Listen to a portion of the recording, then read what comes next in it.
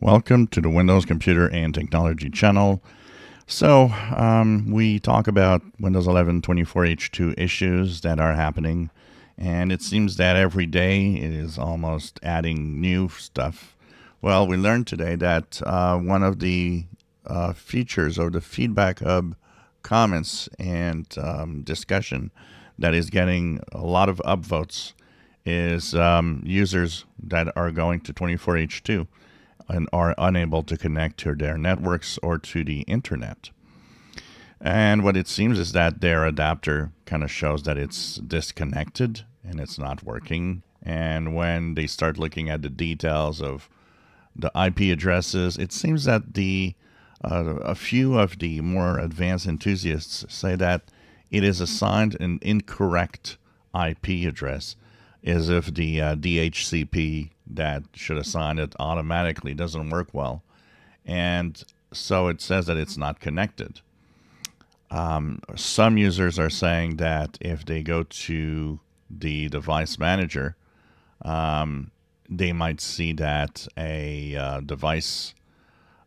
network device is either not connected or not working well, or all sorts of things can happen. Some see it. Some even have a disappearing Wi-Fi or network adapter.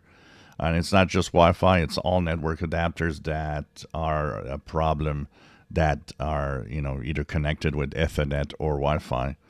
So if you don't have any problems, you're not in that category. But I haven't actually seen a specific model or specific set of network adapters. Maybe it could be just a series of network adapters, but a series that is very popular because there's a lot of upvotes. Some have said that they went to see the network connections here, and their network connections are saying that it's unplugged, like here, Ethernet, or even Wi-Fi says that's not connected. And if you try to connect, it disconnects immediately. A lot of the users that are there said that what they have done is they simply went through the properties.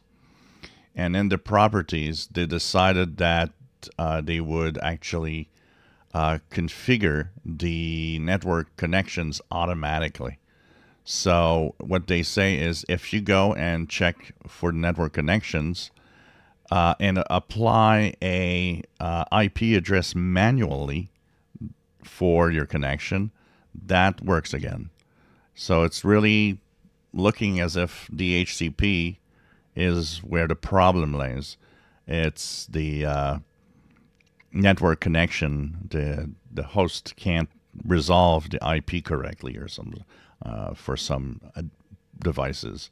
Of course, it's not everybody. Mine all work well, but those that are affected, it's a pain.